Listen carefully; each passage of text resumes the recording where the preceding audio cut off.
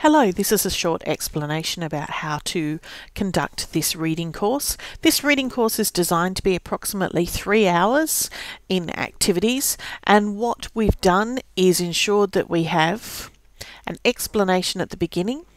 I've embedded each of the PowerPoints, and directly underneath each of the PowerPoints you're able to complete your activity. They're set up as assignments, so click once on them.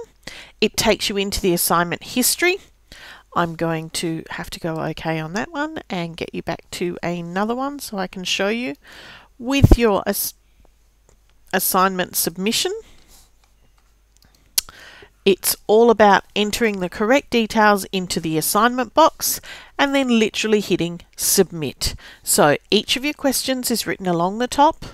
Read them, answer them as needed, and hit submit. I'll just go cancel out of this one because I don't need it.